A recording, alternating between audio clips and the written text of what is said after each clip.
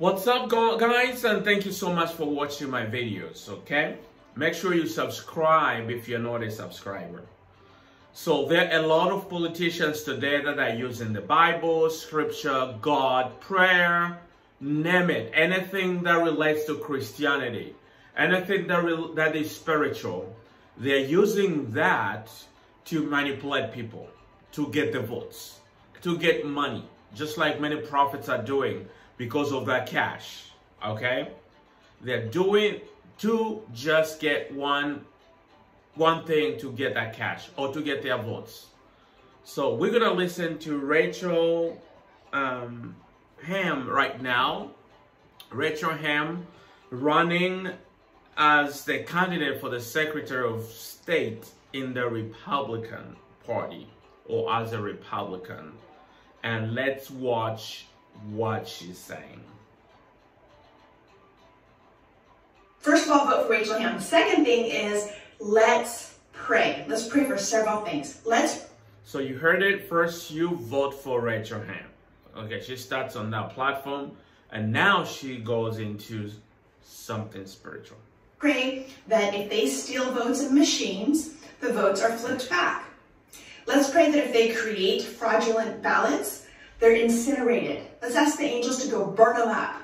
No fake ballot. Okay, so the angels is gonna go and burn up all fake ballots, and then if the machine manipulates the votes automatic, because we've prayed, because they have prayed, because you have prayed, then it will flip back up. If people who are not American citizens try to vote, let's pray it doesn't work. America, if you're not a citizen, you cannot vote. Okay, that's clear and simple. You're not gonna, at least in my state, you cannot. You need a voter's registration card, and you have to prove citizenship. You cannot be allowed to vote. You can't have a ballot because your name is not on the voter roll.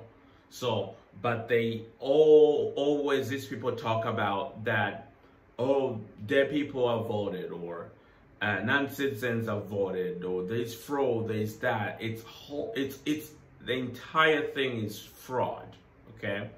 And their message is to scare you instead of just genuinely appealing people, hey, go knock on the doors for me, hey, vote for me. Things like they use fear, and they use Christianity, they use the Bible to manipulate you, okay? That vote disappears. Any attempt, any of the 1,000 ways that they are attempting to cheat, let's pray that it... Who is they? Who is attempting to cheat in the 1,000 ways? Who are those? Who are we going to pray against? Doesn't work. That their schemes to cheat and to steal fall back on their own head, and that they are unsuccessful. Would you agree with me in prayer for that? I know it's a weird thing to pray. These are weird. Absolutely not. I will not pray with you. I will not agree, because that is you're deceived.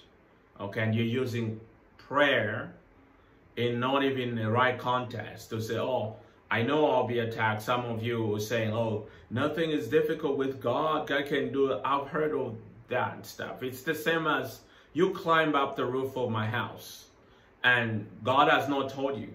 And then you ask people to pray that I'm going to jump and I'm not going to get hurt or die. Okay.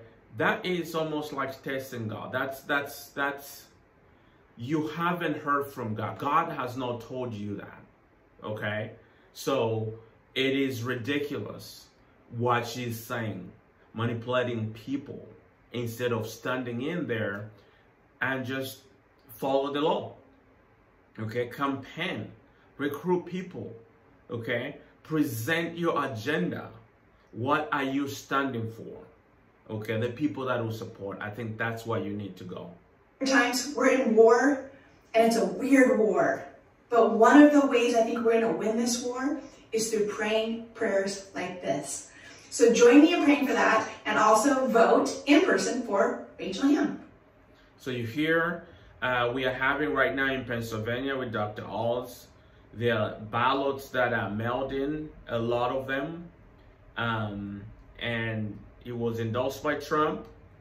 And a lot of those mail-in ballots, according to when they are coming in, it's not for Dr. Oz, because Trump and Rachel does not believe in mail-in ballots.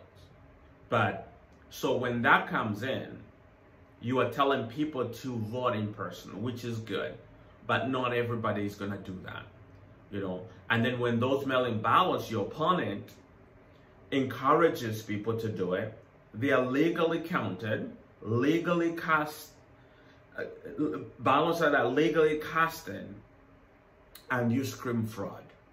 Okay, so tell me what you guys think, but this is dangerous stuff. A lot of prophets have gone crazy.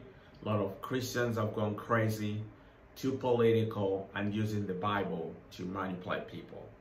Leave me a comment. Let's have a discussion. Thanks for watching. I'll see you in the next video.